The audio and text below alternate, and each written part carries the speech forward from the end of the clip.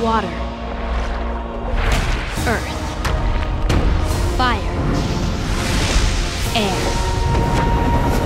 Long ago, the four nations lived together in harmony. Then, everything changed when the Fire Nation attacked. As you probably well know, Revenge and Rebirth put the Naruto card game and, by proxy, Bandai Namco in a very difficult position. The game was in a state that essentially revolved around a single strategy, and every time they tried to release something to counter it, it just sort of absorbed it and became even more powerful. So, could they do it? Could Bandai Namco somehow release a set that puts the game back on course and brings some freshness to the metagame? Somehow, against all odds, yes, I think they did. Dream Legacy was a ginormous Hail Mary for the company, because they essentially threw all of their ideas into a single set and tried to make it work.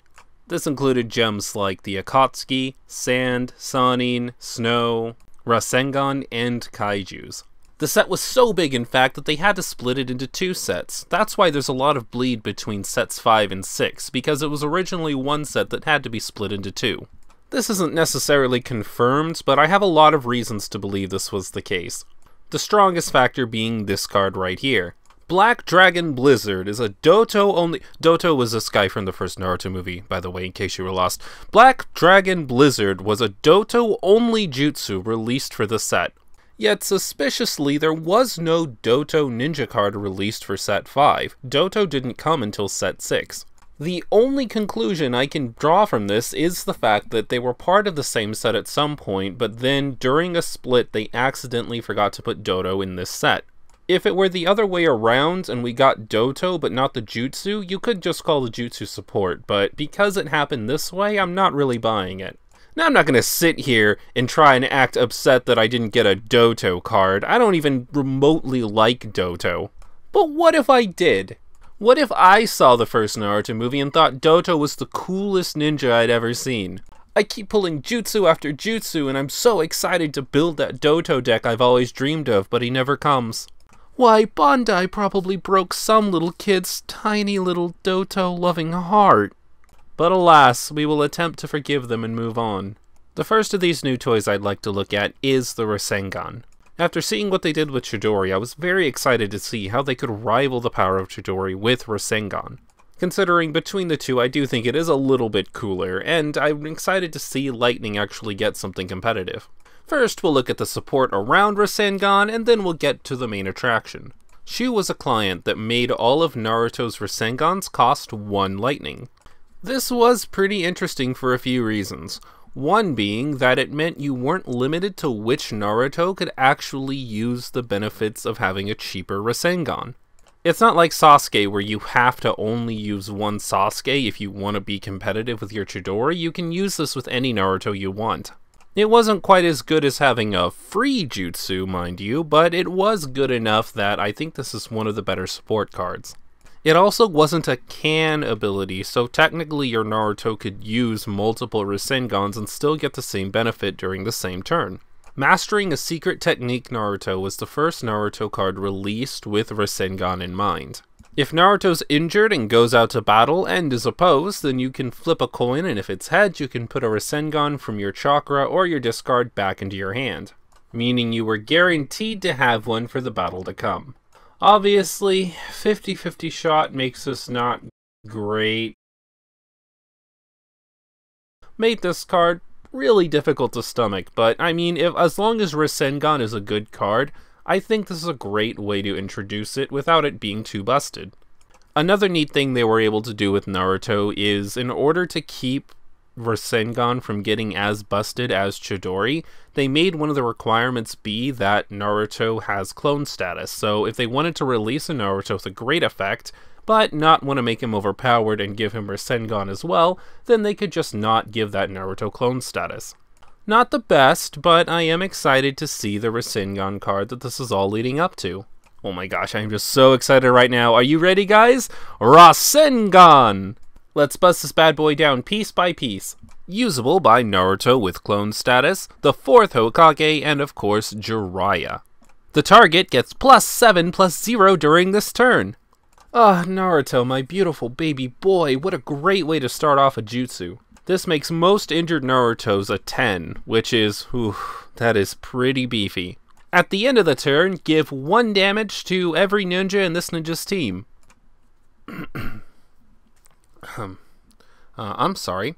What? For a +7 that isn't even free? Why? I understand learning from your mistakes and trying not to overtune something as soon as it comes out, but this card makes this strategy literally unplayable. So you can't team Naruto up with anybody or else he's gonna kill them all. It is literally impossible to spam this jutsu because Naruto is going to die the first or second time he uses it. And I don't even want to think about trying to make this work with Jiraiya and the 4th Hokage, who have to pay 3 to even make this jutsu work. Some of you out there might be trying to justify this by pointing out that Naruto is more powerful when he's injured, so you could send out a healthy Naruto and have him use Rasengan to get the +3 power boost he gets from being injured. But if that's really the strategy we were trying to go for, then I ask you, why wouldn't it just injure him immediately? Why would it wait until the end of the turn? Because you're not even going to get the power boost until after the turn is already over, so you're not even getting it for this battle. It's irredeemable. You can't play it. It's gone. My boy. My boy. Look how they massacred my boy. While we're down here in the lower rungs of the set, we might as well take a look at what they tried to do with Snow. The cool thing about the Snow cards is they didn't restrict them specifically to the Snow Ninja, which is both good and bad. It's good because that means if they're good cards, you can use them in any strategy you want. But it's bad because, since it's so generic, they had to make the restrictions a little bit too constricting. Tsubame Snowstorm gave a ninja +2/+0 for 1 water and 1 non-specific. This effect was boosted by +1 for every copy of this in your discard pile. Believe it or not, this is actually really close to being a good usable card. Honestly, what's killing this is the fact that it has a cost of 2. Cross-shaped Shuriken is 2 generics, and you get the +3/+0 without having to have anything specific in your discard pile, meaning that just having 3 of these is way better than having any Tsubames. Even Kunai has it beat, because even though it doesn't give a +1 for every copy of Kunai you have in your discard pile, you can get +2/+2 on one of your backline ninjas so that your frontline ninjas aren't the ones casting all the jutsu. Plus, it only costs 1 instead of 2. They played it a little bit too safe with this card. If they had gone all out and just made it a 1-cost jutsu, even if it was 1 water-specific chakra jutsu, it actually would have been pretty good, because you were getting the benefits of Kunai with the downside that a backline ninja couldn't use it, but with the plus side of you getting a potential +4/+0. Unlike Wolffang Avalanche, which is actually just garbage in every single sense of the word. Now, I'm not going to sit here and mock mill strategies, because I think milling a deck is a very legitimate way of winning a match and having as a deck style, but I do think that this is an awful card. First of all, it's a double X cost, which means you have to keep the 2 numbers the same or it doesn't go off. And your opponent essentially discards half of whatever you paid for the jutsu. So if you were to pay 10 chakra, for example, your opponent would discard the top 5 cards of their deck. This sounds slightly appealing in an era where we still have the Naruto cop rolling around, discarding cards off the top of the deck, and every once in a while you will hit something important, but it's just so much. And what's really, really holding it back, cherry on top of the cake, is the fact that you can only use water to pay for this card. Just not good. It doesn't even go with the ice style strategy, so I don't even know why it exists. White Whale is fascinatingly somehow the best of these 3 cards. Basically, after you play it, everybody skips the showdown phase. So it's a pretty neat way to stall out your opponent, because if you skip the showdown phase, nobody gets any battle rewards, as well as the actual battle itself not happening. So you could hypothetically just send out 1 ninja, have them use White Whale, and then just end the turn, essentially, because there's no battle going to be going down, and no teams are going to be defeated, nothing's going to happen. It essentially just cancels out one of your opponent's turns. It's hard to say whether or not 3 is really worth it in this case. On the one hand, it is a very, very life-saving card, but On the other hand, if you are in a position where you have to use White Whale, it's probably not actually going to do that much for you because you're in a pretty awful position. But there are some cases where I could see teching 1 or 2 of these into a deck, so, I mean, if that's what you want to do, then go for it. Awkwardly, Sakura herself also sort of got a Jujutsu in the Ice line, Sakura Blizzard Jutsu, which is pretty hilarious. They were trying their absolute hardest to give Sakura something to do. But believe it or not, it's actually kind of really good, so let's take a look. Basically, Sakura gets +0 + X, X being the number of jutsus you have in your discard pile, for 1 chakra. And this is actually really fantastic. It's really a hallmark to just how good it can be to make a jutsu specific to a ninja so that you can make its effect actually do something. See, if you were only paying 1 for Tsubame, it would have been a much better jutsu. If you were only paying 1 line of chakra for Wolf Style, it would have been a better jutsu. And of course, if you lowered the cost of White Whale a bit, it would have been a better jutsu. And you could have done all of this by just making them specific to ice ninjas. At this time, people are running about 10 to 12 jutsus in their deck, so you could actually hit some pretty high numbers with this, and even if you were only getting like 2, that's still paying 1 chakra for a boost of 2 in the back row, which is pretty decent. And, I guess since we're here, we'll go ahead and look at Black Dragon Blizzard, for that Doto fan out there. Love you, kid. Keep holding it down. So 1 water and X, and you can give 1 damage to 1 ninja with an entrance cost of X or less. This is a pretty good card, and again, they could make it a good card because it was a Doto exclusive. You could just pay 1 chakra to straight out injure a turn 0 ninja, and the cool thing about that is most turn 0 ninjas, if you're playing them, have some kind of good effect that isn't valid, so you can invalidate somebody's effect for the cost of 1 chakra. Pretty good. You could even pay 2 chakra to have this happen to Sasuke, in which case Sasuke is no longer valid, so his effect doesn't work, so you can start beating him. Over and all, it's actually really good. Minus the fact that you have to use Doto, who hasn't been released. Anyways, getting out of memes for a second and getting onto some actual legitimate strategies, let's talk about the Sannin next. Of course, this Jiraiya was released in Set 3, not Set 5, but I do want to bring him up because Jiraiya really didn't get any love in this set. No good Jiraiya cards came out, even though good versions of Orochimaru and Tsunade came out, which is a bit of a shame, but at the same time, I think it's because Jiraiya already had such good cards, they wanted to put some focus on the other 2. The first legitimate Orochimaru came out in this set, which got a lot of people excited, because up to this point the only Orochimaru we had was that incredibly cheesy turn 3 Orochimaru. He came out of the gate swinging. He was pretty good stat-wise as far as the Sannin go. He was 6'4", so he was excellent as a support ninja, and even if he got injured, he was a 5'3", so he was still an excellent support ninja. In fact, he's the only one of the Sannin that can be a good support ninja. He had 3 mental power, and his effect was, it was pretty okay. When he comes into play, he gives your opponent a choice. They can draw 1 card and give you a battle reward, or they can let you discard 2 cards from their hand. What makes this pretty delicious is honestly, your opponent would be so excited about getting to draw 1 card that giving you 1 battle reward doesn't really seem like that big of a deal, but later on in the game, when your opponent is sitting at 7 battle rewards lost and they have to choose between letting you discard 2 of the key cards from their hand at random, or giving you an 8th battle reward and putting you in a game-winning position, watching your opponent sweat over little things like that is just, delicious. Of course, competitively, it's not necessarily the most viable strategy. Anything that gives your opponent a choice is pretty bad to begin with, but also, if your opponent just plays out their hand, they can just tell you to discard 2 cards from their hand, even if they have 0 cards in their hand to actually discard.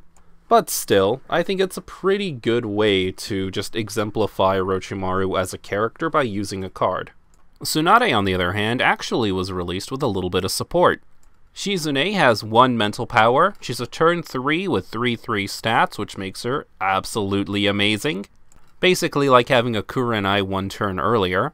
And her effect negated the effect of your in-play Tsunade card, which might confuse you for now, but you'll understand when we actually look at the Tsunades as to why this is actually pretty awesome.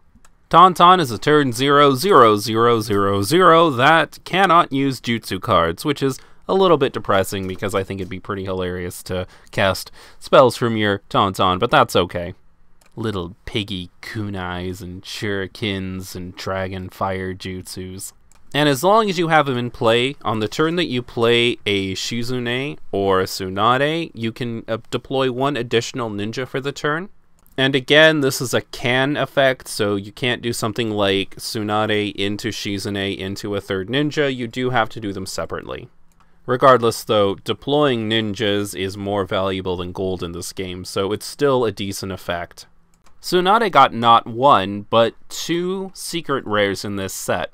Tsunade is a 9 power on the turn she comes into play, and she has 3 mental power. Her problem being that if you have 2 other injured ninjas in play, she becomes a 6. That's not great.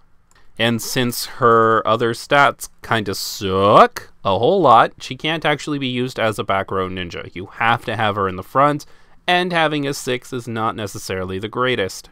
Of course, this can be fixed by just meat puppeting off your ninjas or finding a deck that can heal your ninjas, but honestly, it's just kind of okay. Of course, if you have a Shizune in play, this effect isn't worth worrying about. Legendary Sitting Duck was a slightly more popular Tsunade because its effect was essentially when your opponent flips a coin, they can just choose to take heads as their result instead of flipping. So, I mean, people didn't really use coin flip abilities. That's what made her so good. And if your opponent just so happened to know that you were running this, then they could hypothetically start running coin flips, but what are the odds that your opponent is going to just run coin flips for this one ninja? It's probably not going to happen, so it essentially doesn't have an effect. This Tsunade stands on her own without needing Shizune, and that makes her just fine, but again, if you did need to, you could play Shizune to negate her effect. The logical question at this stage is, which of the 2 Tsunades was actually better? Like, if I were going to build a Tsunade deck, which Tsunade would I actually use? Well, I can certainly see the goods and the bads in both Tsunades, and it is a little bit of a close competition between the 2. The correct answer is actually neither. In a kind of bizarre move, Bandai invalidated both Tsunades by releasing a Tsunade Shizune platoon, which was infinitely better than both of the other Tsunades. She still has the 8 combat, so she's still great in the front. She has 4 support, so she can be useful in the back. You can play her off of a Shizune, which you were already going to run anyways, so honestly, it was better to just run Shizune and then platoon it into Tsunade and Shizune on turn 6. It doesn't even take up your deploy, so honestly, there's just no downside to doing this instead of running a Tsunade. Oh sure, if you wanted, you could definitely run a Tsunade alongside this, but if you were going to use Tsunade in your deck at all, you were always going to rely on the Tsunade and Shizune because it was just always the better option. It even has an actual non-negative effect. When she's put in play, draw 2 cards, and at the end of your turn, move 2 cards from your hand to the bottom of the deck. So basically, you play her, you draw 2 cards, and then you either charge them as chakra, you play them if they're jutsu, you play them if they're missions, or if they're ninjas, you just kind of sit on them. Or you can play one because you still have your deploy. Or if you really didn't want to charge anything, you could just put them on the bottom of your deck. Really, it wasn't that big of a deal. Some of the jutsu support was also pretty interesting. Tsunade definitely got it the best in this area. A tap on the forehead lets you change one Genin battling against you to injured status. At this point in the game, this isn't necessarily that useful. I mean, you could injure a Shikamaru to get rid of its effect. You could injure Sasuke, of course. Most Sasukes are garbage when they're injured. So you could easily put a couple of these in the sideboard, but I don't think anybody actually mainboarded it. Tasteless and Odorless Drug was, in my personal opinion, one of the most underrated cards in the entire set. For 2 chakra, you could put 1 coin on a standby ninja, and that ninja's just useless for the rest of the battle. It cannot be sent out to battle.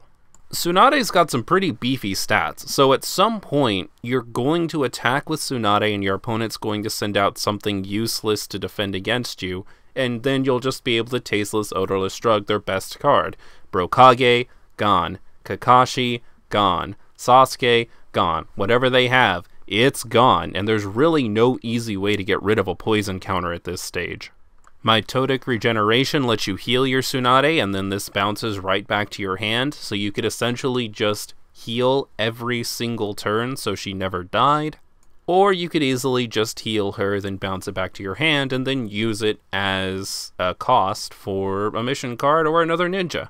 Jiraiya got Toad Mouth Trap, which saw a lot more play than you would expect. It's a Jiraiya-only jutsu that targets every ninja in one of the teams being sent out, so it doesn't have to be the team battling against you, it could be one of the other teams, potentially a team that wasn't blocked. You flip a coin for every ninja in the team, and if it's heads, then they go to the top of the deck, so it's essentially like being able to use multiple 8 trigrams at the same time. Again, not great, but if your opponent happened to use legendary Sitting Duck Tsunade or something, it could be a little bit better. Of course they wouldn't because of the platoon, but you know what I mean. It was a Jiraiya thing. If you wanted to use it, it definitely wasn't the worst thing out there. While we're on the subject of Sannin, let's talk about kaijus, because this is really where it got started. By kaijus, I mean tailed beasts, summonings, pretty much anything that's big and has really huge stats, but has some kind of specific condition to actually getting out. This set was a representation of the three-cornered deadlock between the 3 Sannin, and thus it had all of the summonings, and it was pretty awesome. Probably my favorite part of the set, if we're really being honest. Gamabunta got a turn 7 9-1, and his special effect was he could only be summoned if you have Jiraiya on the field, which was a little bit disappointing because it took away the idea of having Naruto use the summoning jutsu, but nonetheless, it was Jiraiya's moment to shine, so I guess it makes sense that Naruto can't use it, and you're probably going to be using Naruto regardless. His other effect is that if your opponent has a snake or a slug in play, then he actually has an entrance cost of 0, meaning he can come out as soon as your opponent plays their summoning. Katsuyu was a turn 7, you could only play her if you have Tsunade in play, pretty standard. Its other effect is if it's discarded due to damage, it returns to the hand instead of being discarded, which honestly made it, hands down, the best of the 3 summonings. It's 0-4 in injured status, so you could easily puppet it out to take some damage for you, and if it does end up dying, it just goes back to the hand to be played again. Manda was a little bit more rough, despite being the summoning that I actually played. He's a turn 8 instead of turn 7, which might sound like a downside, but he also doesn't need Orochimaru to be in play in order for him to be played. It's just if you don't have Orochimaru in play, he literally eats one of your ninjas every single turn. So if you don't have Orochimaru in play, he can still be played, but if you do have Orochimaru in play, then he's just a really big beefy 9-0. Speaking of which, you might remember me saying that you should keep that turn 3 Orochimaru in mind during the second video, and if you did, congratulations, because here's where it pays off. Each of the 3 summonings has some kind of summoning jutsu that's exclusive to them and their line. Manda actually got his summoning jutsu back in set 2, before he was even a thing because there was a giant snake released in the set. The requirements are pretty non-specific, it just takes any Jonin to summon him. And of course it doesn't really matter what your turn counter is if you're using summoning jutsu to bring Manda out. Would have been very fair and interesting indeed, had this Orochimaru not been released. Yeah, starting here, this card starts to create a lot of problems within the game, because it is a Sannin rank. Basically, the idea is you can play this Orochimaru on turn 3, have him attack, and then play Summoning Jutsu to play Manda on turn 3. Since Manda doesn't need anything specific to be out on the field, you can essentially just have a 9-0 on turn 3 and stomp your opponent. With Manda and Orochimaru in the same team, you've got a team of 13, and that's not even including the fact that you can have Orochimaru in a full team of 3 ninjas when you play the Summoning Jutsu. So you've just got this huge, massive team your opponent can't do anything about, and then you can use Manda to steamroll. Your instincts are probably telling you, but wait, that's a horrible idea. Manda eats one of your ninjas every turn that Orochimaru isn't in play. But you see, it doesn't really matter. Manda can very easily step over teams by himself this early in the game, so honestly, he's either 2 guaranteed battle rewards every turn, or guaranteed killing 1 ninja every turn, so it really doesn't matter if you have to sacrifice a ninja every turn. Gamabunta's summoning jutsu had of course already been released as well. What made Gamabunta's summoning jutsu interesting is the fact that there were things outside of Gamabunta that you could summon, so if you did happen to already have Gamabunta on the field and need to summon something else, you definitely could. In fact, in this set alone, we saw not 1, but 2 new Toads. Ninja Toad was a turn 4 5040, so his stats weren't super bad, and if he was ever discarded, you could put him on the bottom of the deck. Gamatatsu lowered the entrance cost of all of your Ninja Toads by 1, so you could bring out your Gamabuntas and your Ninja Toads a lot earlier. Honestly, there were so many good Toads out at this point that you could easily just build a Toad deck, and it would probably be the best of the 3 summoning decks. The summonings also got their own mission in the form of 3-cornered deadlock, which let each player search their deck for a snake, a toad, or a slug, so if your opponent wasn't running a deck that revolved around summoning, then essentially you got something for free and they didn't. Some people were teching in like a random Gamma or Gamakichi just to make sure that they got summoning off of 3-cornered deadlock, but that was pretty rare. Finally, we should probably talk about their non-summoning jutsu support. First of which being Jiraiya and Gamabunta's Toad Flame Bombs. Basically, it's a jutsu that Jiraiya used, but you couldn't actually activate it unless Gamabunta's in the same team. And if they are, then it gives 2 damage to every ninja battling against the user. Basically, it wipes the entire team that was fighting against you. Obviously, this card is pretty sweet. The only downside to it is it's kind of expensive at 3, and it's a little bit finicky to set up because your opponent could very, very easily just get rid of Gamabunta from the team to make this card worthless. Those are nitpicks though in comparison to what you get. Gamabunta plus Jiraiya means your opponent's strongest team is taken directly to the discard pile. Katsuyu and Manda got lesser versions of this in Acid Slime and Coiling Around, which essentially just costs 2 specific chakra, and you could take 1 ninja and put them in the discard pile. Well, it gave 2 damage, but it was essentially the same as putting them in the discard pile. The great thing about these, though, is you don't need to have Tsunade and Orochimaru in play in order to use them, and it can be any ninja on the field, so you don't actually have to give the 2 damage to the ninja you're battling. You can give it to a standby ninja, or you can give it to a ninja from one of the other teams. Less impactful, but more versatile. The set came out around the time that Itachi had just made his first appearance, so obviously the Akatsuki were the most hype thing in the set. Whether or not they lived up to that hype, though, let's take a look. Of course, if we're going to start talking about the Akatsuki cards, there's no other place to begin than with Itachi, who got himself one of the prettiest looking ninja cards in the entire game thus far. Like, god dang, Itachi. I ain't gay or nothing, but you looking like a snack and I'm hungry.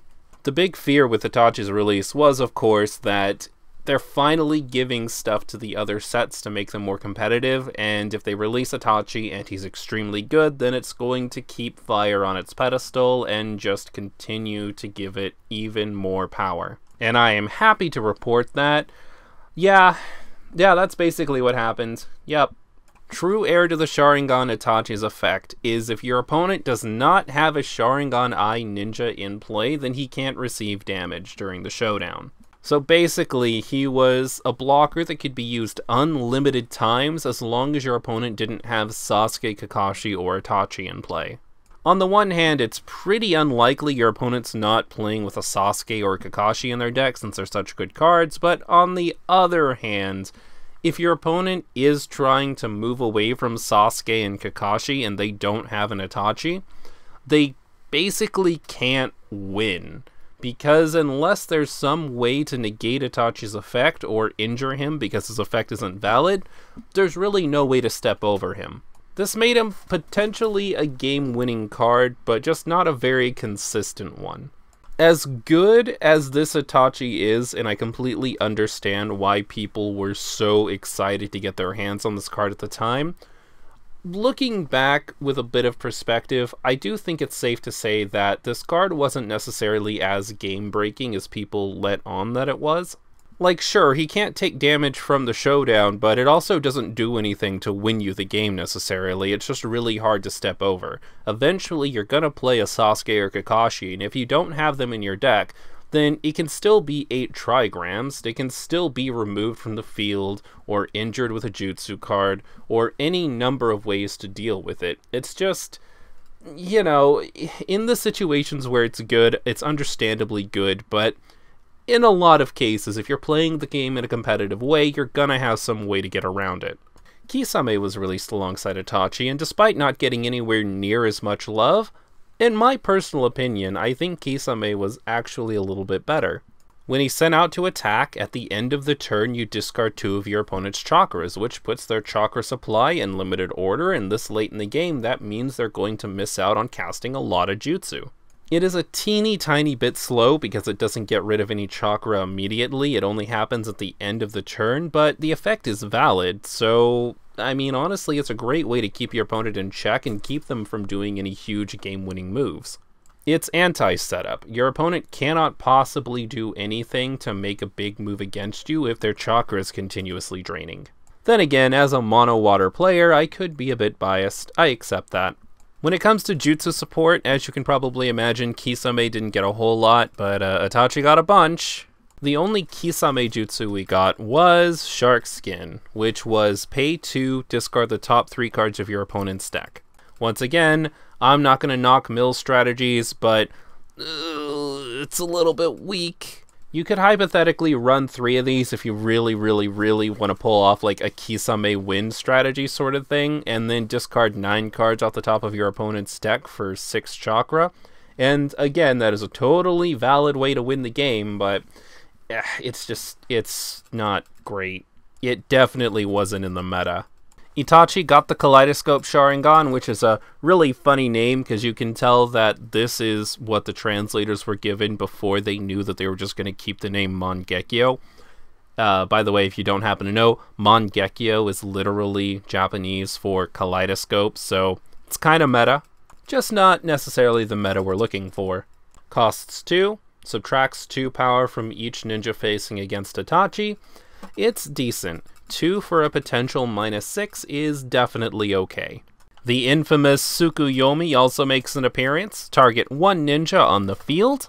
Put that ninja on top of the deck and then search your opponent's hand for any other ninjas with the same name and also put them on top of the deck. So it's 8 trigrams with a slightly better effect. In that same vein, Amaterasu was essentially the same thing but with jutsus. You could negate and discard a jutsu and then look through your opponent's hand for any jutsu with the same name and discard them as well. Obviously, what made this so powerful wasn't necessarily that you were just negating and getting rid of a jutsu. That is good, but it's not the best. Getting to look through your opponent's hand for 2 chakra is pretty good. And if you do happen to get rid of any other copies of the jutsu, then that's just a bonus. Especially if your opponent's trying to do something like stack Chidori. Sylvan Fetters was released too, and it's not an Itachi only jutsu, but it's a Genjutsu user only jutsu, and I mean, come on, if you're gonna go with a Genjutsu user, you're probably gonna choose Itachi. Its effect is for 1 chakra, you can choose a ninja with an entrance cost lower than the user, and flip a coin. If it's heads, that ninja's gone. Obviously, coin flips, not something you want to rely on, but for 1 chakra, potentially getting rid of a ninja is actually pretty worth it. Believe it or not, if you were running a Fire Wind deck, you would see 2 or 3 of these floating around sometimes. The last real support they got was in the form of a mission card called Mysterious Small Organization. Every Akatsuki ninja in your hand gets -1 entrance cost. This card might seem very simple on the outset, but there's a card that we'll talk about a bit later that actually makes this a bit more complicated and a bit more powerful than I think they intended. Alongside the Akatsuki, they released a Kakashi that was very powerful for the time. If your opponent has any Akatsuki ninjas in play, you can put this card in play during your opponent's turn for free in any of your teams, even if that team already has 3 ninja in it. I wouldn't necessarily argue that this Kakashi is better than any Kakashi we already have, and it is a bit situational, but a lot of people were putting it in their sideboard just in case they faced a full-on Akatsuki deck. After talking about all of these big names, you'd think we'd run out of stuff to talk about, but no, the generic support released for the set was pretty good too, and we have to look at it. This Naruto is potentially the most iconic card released in the entire set, and potentially the entire game. It's definitely one of the most recognizable. Its effect is very simple too. When you put it in play, you draw a card, and because it has growth, you can growth it in play and draw another card. The downside of the card being, if your opponent just so happens to be running an Akatsuki deck, then all of their Akatsuki ninjas get -1 entrance cost. So this plus Mysterious Organization meant that your opponents could legitimately be getting all their Akatsuki ninjas out on turn 4, which is bad. But despite that, this Naruto saw play pretty much every single set from now on. When you think about it though, it is strange that in the last set we saw such a powerful Naruto in COP, and people were still trying to police the field with their COP Narutos. But they very quickly became the minority. Why? I think it's because despite the huge potential that this Naruto had, it just wasn't very well built to sustain the current meta. Sure, he could be a pretty big beefy 6-0 when he's injured, but that's not going to do anything against Chidori, or mental power, or straight up damage, or pretty much anything else that was running around at this time. And everybody understood you were only going to pump him up to a 6, like, once during a game, because you didn't want to be milling yourself out of the game. Contrast this with the potentially +3 card draws you get off of Naruto Legacy of the 4th Hokage, and it becomes kind of more complicated. Sure, he didn't have any direct advantages on the board, but the fact that you could draw an extra 2 cards if you growthed him was just a lot more useful than having COP Naruto. The cards you drew could be used to pay for mission cards, they could be charged to the chakra, they could be the next ninja that you're going to play during your next turn. It just translates so much better into advantage than just having a bigger, beefier ninja in play does. This is kind of one of the things that I love about the Naruto card game, is they didn't just power creep out the other Naruto by making a Naruto with potentially more power, they just released a Naruto that gives you advantage in a different way, and people saw that that advantage was actually pretty good. Bandai had this down pat with the Naruto CCG, and there are card games today that still aren't learning this very effectively. When you release new stuff to replace the old stuff, you don't just have to keep making the numbers bigger so everybody has to run the new stuff. You just make people think differently, increase their importance on practicality over having actual field advantage. Give cards more depth, not more numbers. Might Guy was released as a counter to Itachi and Kakashi, which is very interesting because if you had him fight against Kakashi or Itachi, he would be exactly 1 power higher than them. The one support is kinda useless though. I do wish they had made him just a +2/+0 instead of a +1/+1, but beggars can't be choosers. Research Tour became a really common card in Lightning decks because it let you look at the top 3 cards of your deck and then choose to put them on the bottom or put them back on top. Questionably though, you were going -2 in order to do this, and since you didn't actually get to draw any of the cards, it just kind of showed how desperate Lightning was for some sort of consistency. No Interest is a counter, which is just always going to be endlessly funny to me. You play a mission card, then your opponent plays some kind of counter mission card, and then you play a counter mission card to counter their counter mission card. This was basically only used against Caged Bird. Playing Catch was an interesting let your opponent choose an effect sort of thing. Either you get to draw 1 card, or both players get to draw 2 cards. The idea being that since it's your turn, you can do more with those 2 cards than your opponent can. This might seem like a pretty meaningless card here on the surface, but let me assure you, this card saw play. The last Lightning mission we'll look at is Focus. I personally loved this card, though it didn't see as much play as I would have liked during the time that it came out. Its effect is that you can only use 1 jutsu during your turn, but if that jutsu is applied successfully, then you get 3 cards from your discard pile back into your chakra area. So if you were using Free Dori, for example, then you just got 3 free cards into your chakra area. Or if you were using something like Rasengan, you could pretty much just use it for its 3 cost and then not have to have paid anything at the end of the turn. It wasn't the most meta card at the time, but it had a lot of applications and it had the potential to be used in many different decks. Might Guy ended up getting a couple of very interesting jutsu. In particular, this Severe Leaf Hurricane gave him +5/+0 for 1 chakra, which is terrifying. And Dynamic Entry, which made him mobile. You could essentially use Dynamic Entry to move Might Guy in between your teams, or if for some reason him being out would put him in danger, you could use Dynamic Entry to put him in one of your non-battling teams to save him. I think somebody at Bandai really wanted the idea of like Might Guy carrying to be a thing, so they just gave him a bunch of support to see if it would stick. It didn't, but it was still really funny. We might as well get fire out of the way. Sasuke got a childhood card, even though it wasn't called childhood at the time.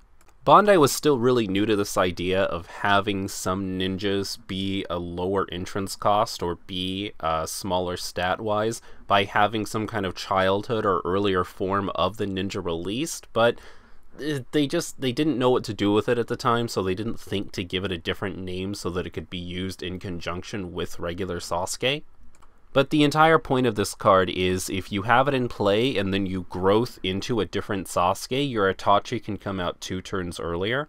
There was this really cheesy strategy you could do that essentially got Itachi out on like turn 3. If you played this Konohamaru, you could ramp Itachi out on turn 3, and that's not even including the bonus you might get from your opponent running Legacy of the 4th Hokage Naruto, which would potentially ramp him out turn 2. Horribly unreliable strategy. But was it funny? Yes. Yes, it was funny. And yes, it did work. Nawaki was also released as a draw engine alongside Naruto Legacy of the 4th Hokage, and some people ran them in conjunction with each other to just immediately boost their hand size. His gimmick is when he comes into play, you draw a card, and then at the end of the turn, you kill him off and draw a second card. This card had some interesting applications. You could essentially just play it to let your opponent know that you weren't going to challenge them the first couple of turns of the game, but then trade that off for a much more consistent mid-game.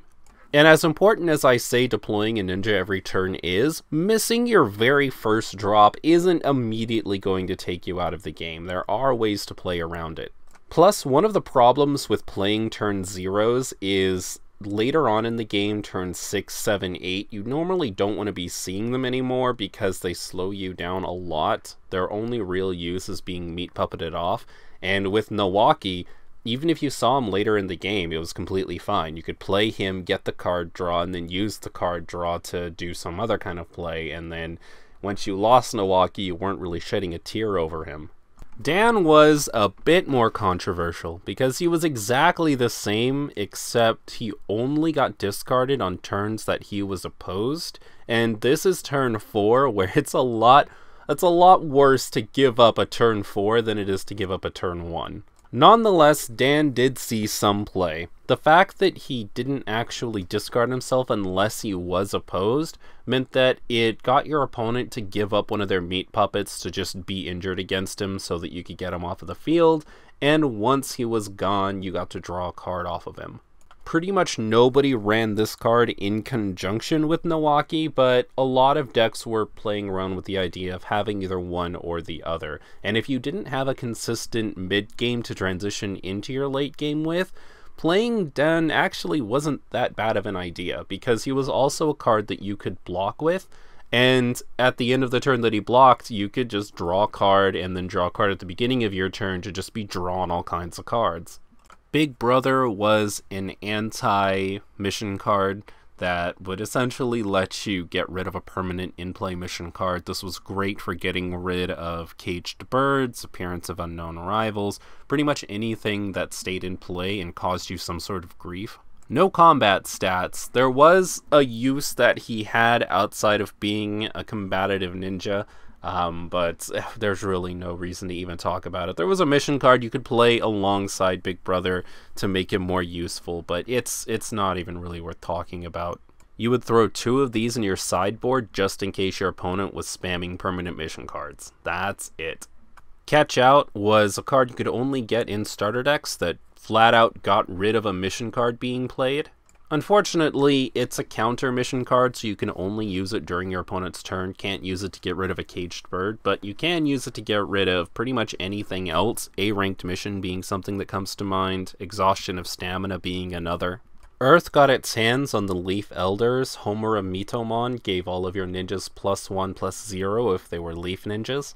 Koharu Utatane gave all of your Leaf Ninjas +1 support, which made her more useful, honestly, overall, because each of your ninja teams had 2 support ninjas and 1 combat ninja. And together they have 4 mental power, which, if mental power is how you're gonna go, then they're okay. The only problem I have with them is there's a huge disconnect between their effect and their actual stats. Neither of them have any combat stats whatsoever. Turn 5, no combat stats, that's already a pretty hard sell. But then having them not give some kind of mental power or something so you could actually use them in a mental power deck kind of hurts them a lot. Mitate lets you heal one of your ninjas at the end of the turn if this ninja was sent out to block. A very interesting idea, because if you had him block and the head ninja was injured during the block, then you could essentially have a team that could just block every turn. And his effect is valid, so if your opponent does happen to send out a team of 4 or less, you could just have Mitate go out, block, and then heal one of your ninjas at the end of the turn, or have him heal himself. Okay, let's be clear about something. Gantetsu is not, was not, and will never be a meta card. He is terrible. His effect makes him unplayable, but his effect is also incredibly interesting. When he's sent out to battle and opposed, your opponent puts 1 card from their hand on top of their deck. If anybody has played through the Yatagarasu form of Yu-Gi-Oh!, competitive Yu-Gi-Oh! Nonetheless, this is such an interesting concept, because when you put your opponent in this position, they never draw new cards, so they're essentially stuck with whatever they have in their hands to play with. I wish they had done something to make Gantetsu more playable, like given him slightly bigger stats, or made him a support ninja, or something. And what makes it even worse is when he is defeated or completely defeated, your opponent gets to draw 2 cards. So he's not good, but gosh darn it, I love him. I love him so much. I'll stand this card until the end of time as my he's not good, but maybe if you think about it, no, he's not good. But on the other hand, but he is pretty terrible. Great Athletic Meet was very simple. Neither player can play any mission cards, and that's it. For 2 turns, no mission cards. In fact, if you ran 3 of these in your deck, you could potentially lock out mission cards for 6 turns of the game, which, for decks that rely on mission cards, could be very impactful. The great thing about this is if you drop this, you don't have to worry about caged birds anymore. Just no more caged birds. Of course, you also can't caged bird, which sucks for you because you're playing an Earth deck, but I mean, as long as you're not affected by it, I guess that's good. So let's talk about Earth for a second. Earth has always had some kind of anti-meta thing come out. Earth Mental was released as a way to counter power decks. Caged Bird was released as a way to counter whatever big ninjas were out at the time, like Brokage and Sasuke. But in set 5, they just went all out with it. They went, okay, Earth is the anti-meta set. That's just what it is. If you want to play anti-meta, you have to play Earth. Like, it makes a lot of sense when you think about it, but you also just kind of don't think about it. Earth is the anti-meta set, and they were not shy about it in this set. Fire Seal is a card that just screws over fire decks. That's it. You would think that maybe they would release something like this for all of the elements, maybe something that gets rid of Wind Chakra or Lightning Chakra, but no. They released a 1-cost jutsu for getting rid of all of a fire player's chakra, and that's all it does. Ironically, though, this card also shows the ignorance on Bandai's part, because holy cow, guys, the most popular card being used by Fire, the most problematic thing they have, is free. You don't need chakra to play Chidori. That's the problem. The problem is the Chidori is free. It's not them having a bunch of chakra so they do a bunch of jutsu. It's the fact that their best jutsu card is free and can be used on turns 1 and 2. Groundfisher tried to remedy this a little bit by getting rid of a jutsu card being used by a genin. This card was specifically released to get rid of Chidori. Let's not beat around the bush. This is a negate Chidori card. And just in case kaiju start becoming a problem, Earth-style Dark Swamp was released. It either sends a summoning to the top of the deck, or it removes the ninja from the team and makes it a standby ninja. Both of these outcomes mean you don't have to deal with it in the current battle, so I guess that's why it's good. Wind was a little bit light on support when it comes to generic support, but they did get a couple of things. Sakura and Ino Platoon is one of them. It wasn't exactly the most meta card out there, but if you were running a deck with Ino in it, then you could platoon it into Sakura Ino to give 3 support to your Sasuke and also have 3 mental power. And the fact that it could count as either wind or earth chakra made it pretty good for mental power decks. Koyuki Kazahana was a client released for the set that made it so your opponent could only win 2 battle rewards a turn if you had Coronation Ceremony in play. Coronation Ceremony being a mission card you could use with any client you want, which just lowers the entrance cost of all ninjas in your hand by 1 turn. This didn't see a lot of meta play, but I find it interesting as a stall strategy. Now, if you want a meta client, then Emi is definitely the way to go. Emi is definitely one of the most popular clients in the game, because you could use her to hold back one of your opponent's male ninjas. And keep in mind, no sexism or anything, most of the meta cards in the game at this point are male. And even if they aren't, if your opponent has a single male ninja in one of their teams, you play Emi, that ninja can't be sent out to battle, so everybody in their team also can't be sent out to battle. It's basically a client version of Caged Bird, and it is fantastic.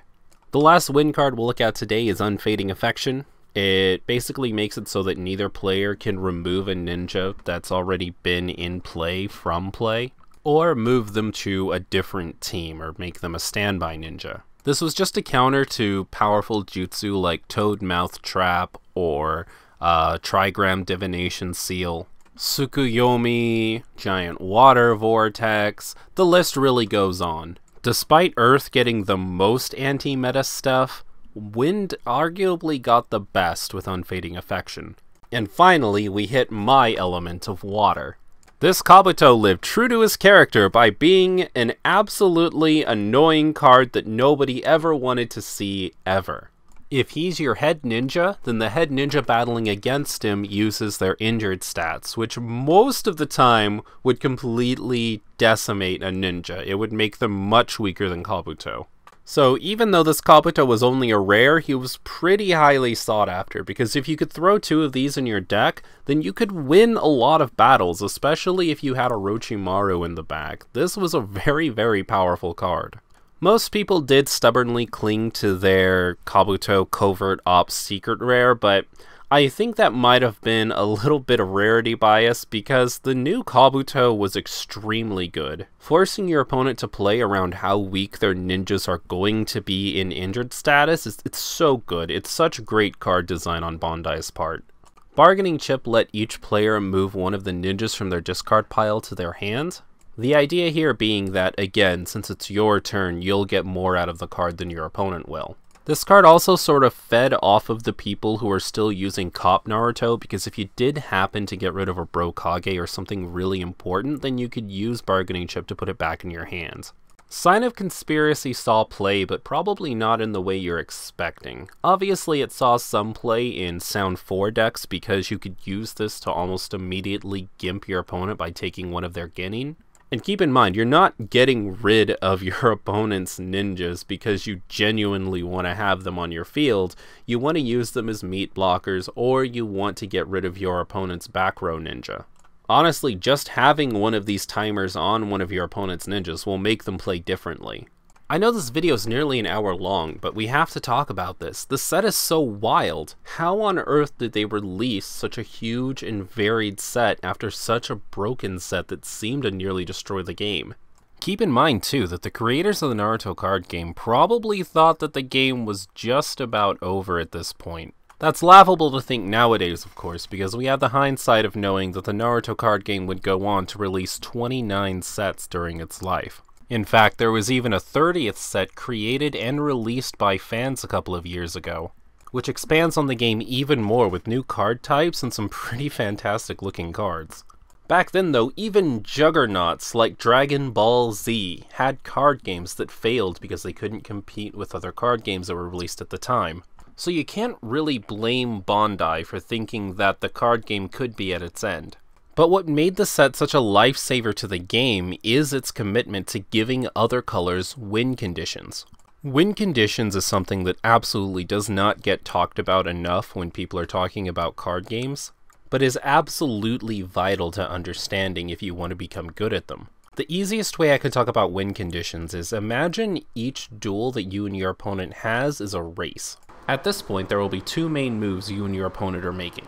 Aggressive, or aggro moves as they're called, will put pressure on your opponent and push you towards the finish line.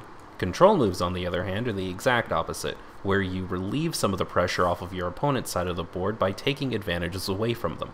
It also involves putting up roadblocks for your opponent to make it more difficult for them to develop their side of the board. A win condition is a card or set of cards that puts a huge gap between you and your opponent and makes it very difficult for them to be in a winning position. Aggro players will do this by playing a card that is so powerful if your opponent cannot deal with it immediately, they're going to lose the game. Control players, on the other hand, do it by playing cards that either take away huge pieces of their opponent's side of the board or render any advantages they had meaningless. In some rare cases, a win condition can also involve both sides of the field being affected equally. You moderately gaining an aggressive advantage while also moderately controlling your opponent's side of the field. The advantage you gain or the advantage your opponent loses isn't necessarily huge, but the distance between the two of you is still pretty big, and it's still going to put you in a game-winning position.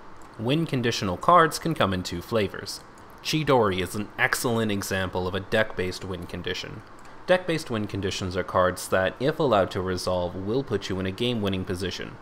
Chidori, for example, if allowed to properly resolve against one of your opponent's full teams of 3 ninjas, even if it's the 3 weakest ninjas in their deck, will give you a huge advantage.